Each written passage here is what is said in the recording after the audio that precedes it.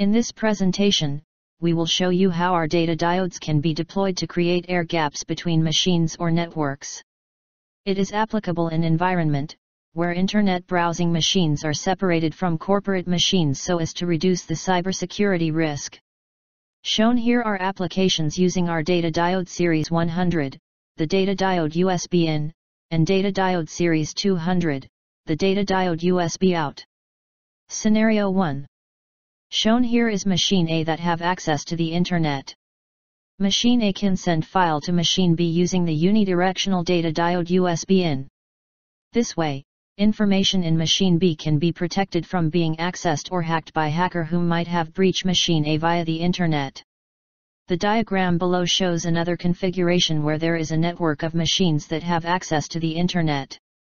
Users can surf the internet using machines A, B or C for the information and download the required files, and stores them in the file depository server. The file depository server with encryption technology software installed, will send the files to the file server via the data diode USB in.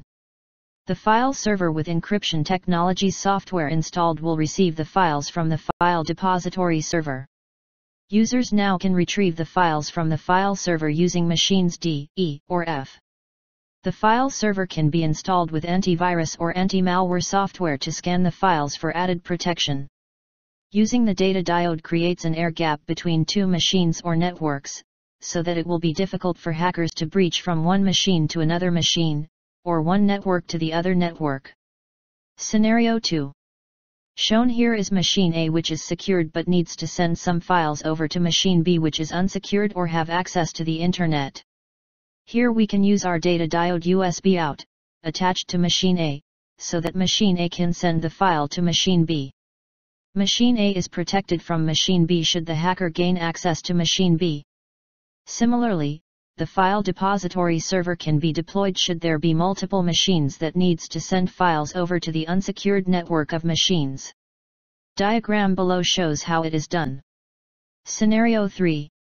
In the diagram, data diode USB out is attached to machine A and data diode USB in is attached to machine B.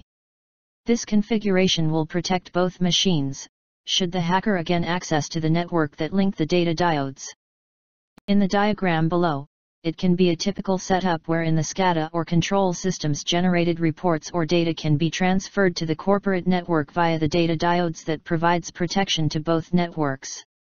Our data diode USB in and data diode USB out can be deployed independently or they can be used as a pair, depending on your application requirements. If you would like to know more about our product, please visit our website at www.encryptiontechnology.com.